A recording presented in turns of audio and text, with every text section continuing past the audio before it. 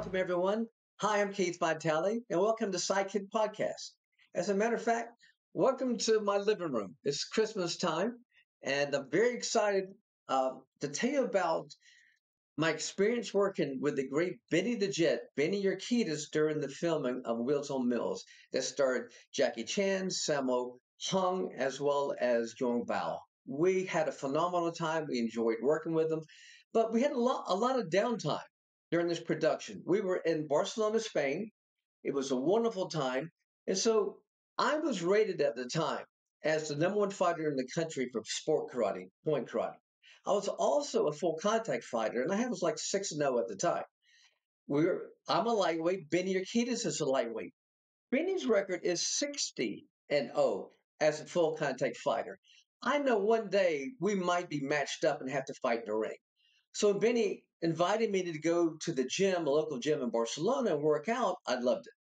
So we went there and put our gear on, and we started training and throwing techniques. And Benny says, "Well, let's go at it. Let's move a little bit."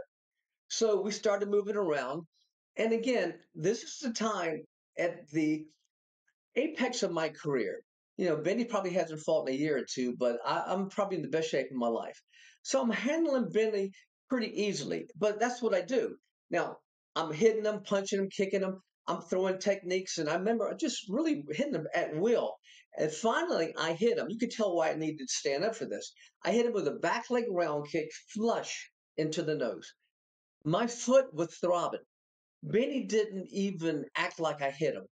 So I go, "Well, what are you doing?" I said, I couldn't believe it. I said, "You don't feel pain?" And he goes, "No, I don't feel pain."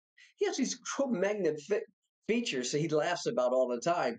He has his native Indian heritage or whatever, but literally, I don't think the man feels pain. Toughest man I've ever fought in my life. So we spoke a little bit, and he says, "Are you ready to fight now?" I literally said these words. I said, "Benny, I'm the only one fighting."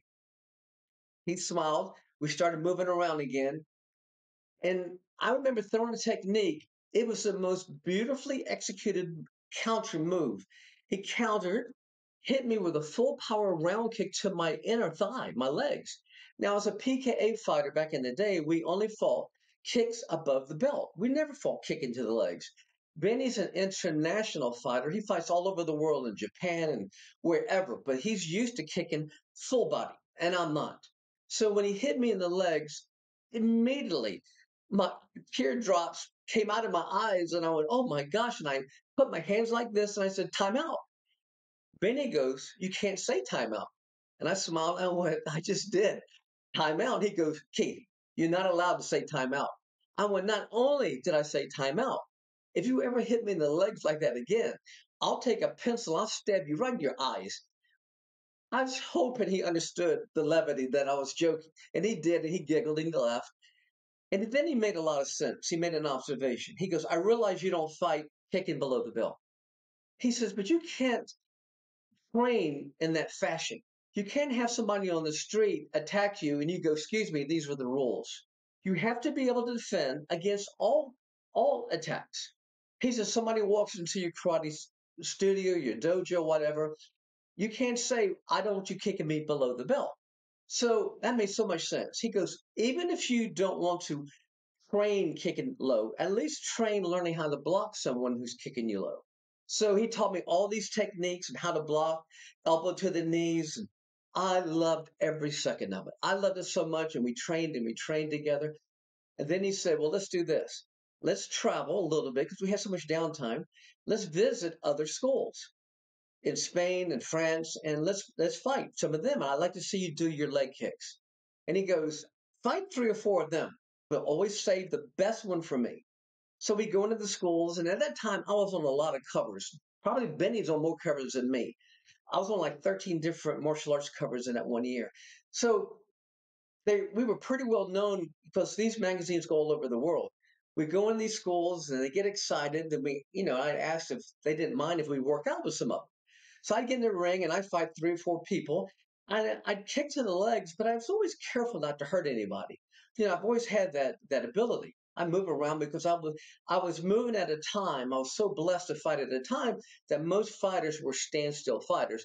And I was one of the first fighters on a planet to incorporate movement. I didn't make it up. I had Joe Louis train me how to do this. So I would fight these fighters, but every time Benny then would fight the school owner or the best fighter, every single time Benny Urquidez knocked him out with left hooks.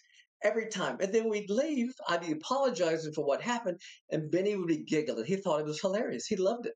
We'd go to another school. We did this over and over, but he was always knocking somebody out. It was incredible. We even had one time we were working out at the gym in Barcelona, and a Kung Fu world champion came in, wanted to work out with us. I went a couple rounds with him. And again, I'm having no trouble because I'm pretty well known for my kicks. And so I'm kicking all over the place and side kicking him. I'm handling him.